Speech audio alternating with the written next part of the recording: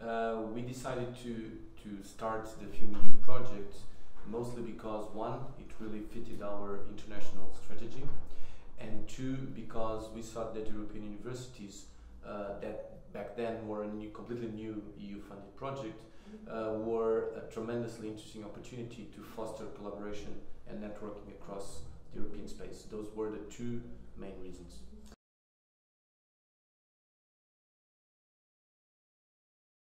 Yes, just imagine, this is Portugal, this is our university inside the country, and if you had 1 more, 2, 3, 4, 5 like this, your level of competitiveness goes much higher. So I would say that the main added value of such a project is that it allows institutions, not only us, any higher education institution, to gain competitiveness in international terms, while at the same time to develop itself, because collaborations are all about knowledge sharing, but it's also all about the new competencies you incorporate in your own institution, and also about how you learn to better understand what's out there, instead of taking a more, let's say,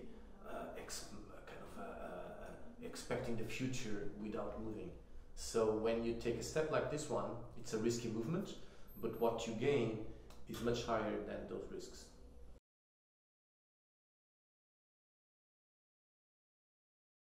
When we introduced this topic in the program of the summit, we had a very clear idea in our minds. This topic is right now at the center of the European Union agenda for a post-COVID recovery.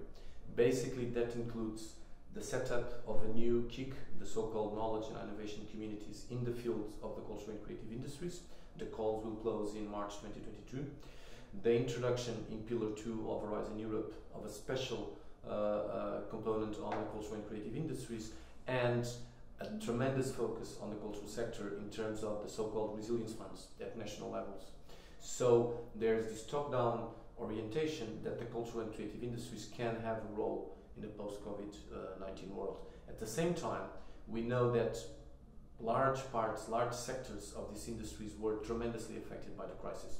Theaters were closed, as an example. So that means that bottom up, there is a need to reinforce the ability of these sectors to cope with not only the consequences of the pandemic, but also the opportunities that are opened by this top-down approach that includes a lot of funding for these industries. So basically, what we are trying to do with this summit is to summarize the challenges out there, but also to talk a little bit about the opportunities they entail.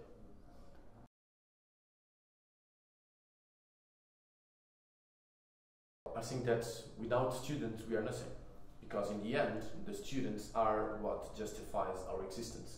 So I think that in all activities we will develop in the future in FilmEU, but in all activities in our own schools, we need to have the students at the center of those activities.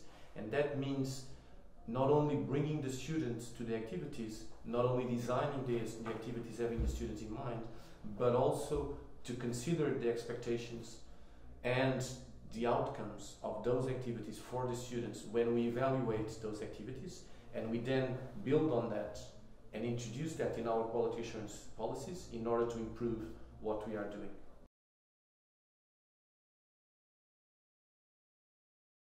There are 3 things that I think are core in terms of what we can bring to the program, but also in core of what we can gain from the program.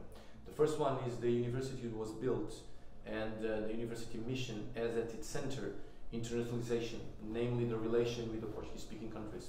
I think we can bring our understanding of that part of the world and our ability to reach those different countries and those different regions as something that differentiates FilmEU from other European universities currently being developed. The second thing I think we can bring to the table is our ability to link education with research. We have a long history of attaching what we do in the film department with what is done at the level of the School of Communication and Arts in terms of research, where for many years we've had a research unit which is quite large in national context, and that has been funded and accredited by the National Foundation. In the last competition for funding a couple of months ago, this research unit obtained 75% of the funding, the overall funding in the country for the entire field. I think that tells a lot about how competitive we are in terms of acquiring research funding, which is core. We can have a lot of interesting discourses, but in the end, if you are not able to attract funding, you won't be able to develop and do what you want to do. And third thing, we can bring to the table our ability and our agility in developing projects that are innovative. So we have a very strong track record of doing training and research projects of a short dimension, of a large dimension, involving lots of collaborations with industry, with other academic partners, and that has helped us in understanding what's the knowledge triangle. So I think we can bring to FilmEU our understanding of the knowledge triangle, the relation between research, education and business, and how that can be, and we hope it will be, at the center of future universities like FilmEU wants to be.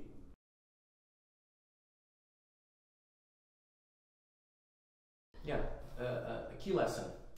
FilmEU was designed from what I would call a disciplinary point of view. So we are looking at setting up this university from the lenses of film education. I think that what we heard during the last few days has highlighted how important interdisciplinarity will be in the future, and how there was all this discussion around the STEM agenda and putting the A in STEM and changing STEM into STEAM, and how we can learn from business schools that are also looking at the film industry. I think that call for us to open to other fields, to collaborate, to design new programs and new activities that bring those partners on board was for me one of the main lessons I will take out of this event as something that we have to have on the top of our agenda for the future.